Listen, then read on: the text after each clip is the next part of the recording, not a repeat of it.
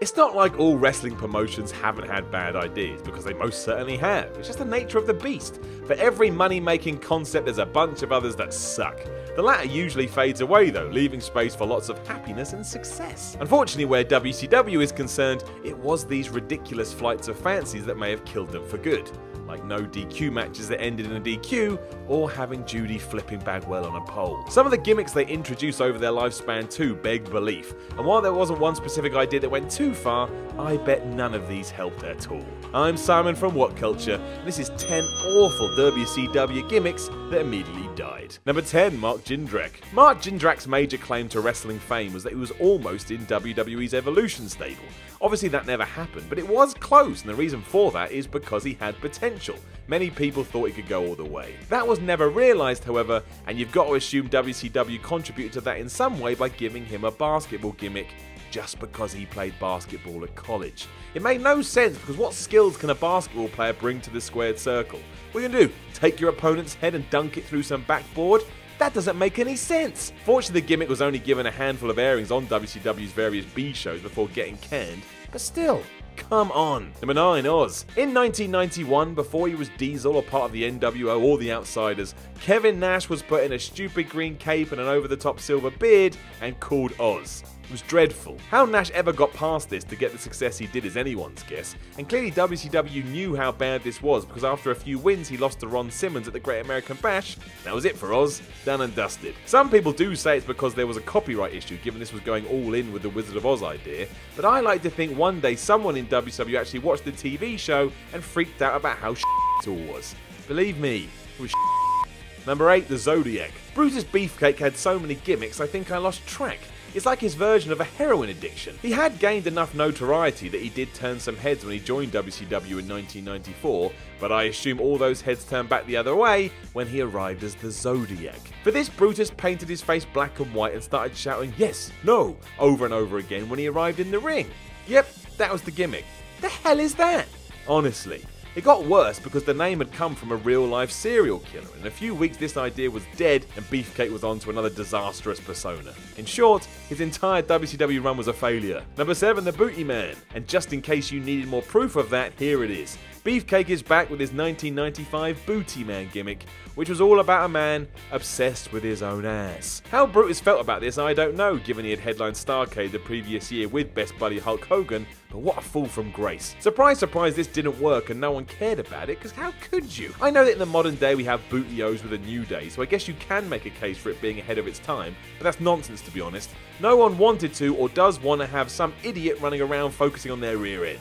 This is what ruins wrestling, I tell you. Number 6, the Shockmaster. Forever now entrenched in wrestling lore by tripping over a wall and knocking his own helmet off on his debut, the Shockmaster, aka the former Tugboat, would have been a joke even without all of this. For one, he was wearing a sparkly Stormtrooper helmet, and if that isn't an instant obstacle, I don't know what is. Well, that and the obstacle that Fred Ottman actually tripped over when he arrived. Thing is, this gimmick was so bad it's probably better it did happen this way. It would have fallen flat regardless, and at least here, it made its mark, even if that is an infamy. WCW thought they could salvage this with a tweaked version down the line, but it was too late. This was dead literally as soon as it got going. Number 5, the Yeti. WCW had 7-foot Ron Reese on their books, and after thinking long and hard about what to do with him, they dubbed him the Yeti, covered him head to toe in bandages, and threw him out there at the end of Halloween Havoc 95 to bear hug Hulk Hogan. What on earth? Somehow the company found room for a few more weeks of this as they tried to make the character look more menacing, but wouldn't you know it, they failed. Because of course they failed. It was like your duvet had come to life and was stomping around. Also, this dumb costume restricted his movement. So this was just an absolute bust and thankfully killed off before long. And that really was the best thing they could have done. Well, kinda. The best thing they could have done was never have this happen to begin with. Number 4, the Fat Chick Thriller. This really is the lowest of the low, and what WCW was thinking, I'll never know. Just took the idea of taste and threw it in the bin. Where the company was going anyway. Existing for about a month in the mid-2000s, Mike Awesome was told he now loved overweight women and he was going to walk to the ring accompanied by such individuals each and every time he was to wrestle. Now that's bad enough, but Awesome had shown in his time during ECW that he had the capabilities to be a proper star and not some jabroni beating moron. This soon became a thing for the man as he was saddled with awful gimmick after awful gimmick. This really was bottom of the barrel stuff. What was the long-term plan? Clearly there wasn't one, as it was dead so quickly after it was introduced, but it shouldn't have even got that far. What joke. Number 3, that 70s guy. I just mentioned those terrible ideas that followed Mike Awesome after this, and here's one of the worst. Why associate with overweight ladies when he could think he was from the 1970s instead?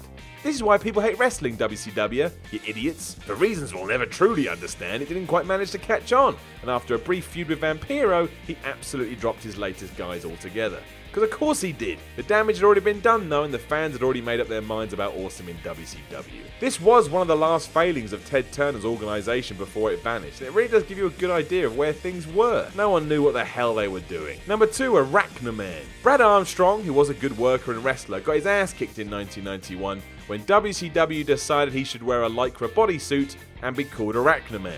So Spider-Man basically, but not, because he has a different name and clothes. Marvel still wasn't happy about this, as you'd imagine. This is not how copyright works, and got in touch to tell WCW to stop doing this or else. They obliged, and that was that. It was clear from the start the only reason was to try and hawk as much merchandise as possible.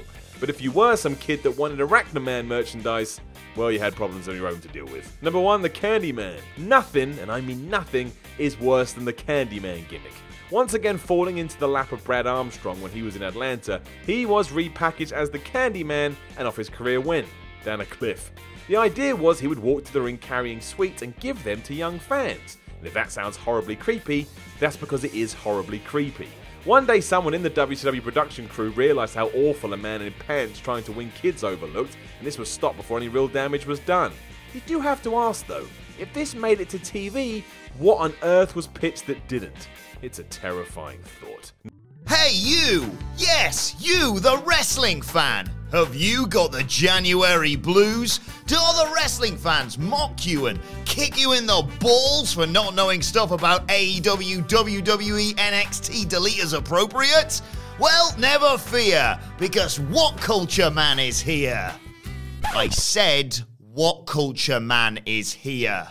And he's here to tell you that if you head to shop.whatculture.com now, you can get your hands on all these great wrestling books, plus magazines, t-shirts and board games. So kick off 2022 in style with Becoming All Elite by Michael Sidgwick, Development Hell by Michael Sidgwick, Shocking Wrestling Plans You Won't Believe Almost Happened, Shocking Wrestling Plans You Won't Believe Actually Happened, and 606 Wrestling Matches to See Before You Die. But hurry, there's only a few copies left, and when they're gone, they're gone. Although Michael Sidgwick's books are still available on Amazon. Thanks, WhatCulture Man. What's that? Uh-oh. 2 wrestling fans are arguing on social media about which of their favourite wrestlers are better and telling each other to touch grass. Ha ha ha! I hate wrestling Twitter, but I'll tell you what I don't hate, and that's the brilliant selection of books available at shop.whatculture.com. Get yours now! WhatCulture Man is a WhatCulture creation. DC Comics, please don't sue.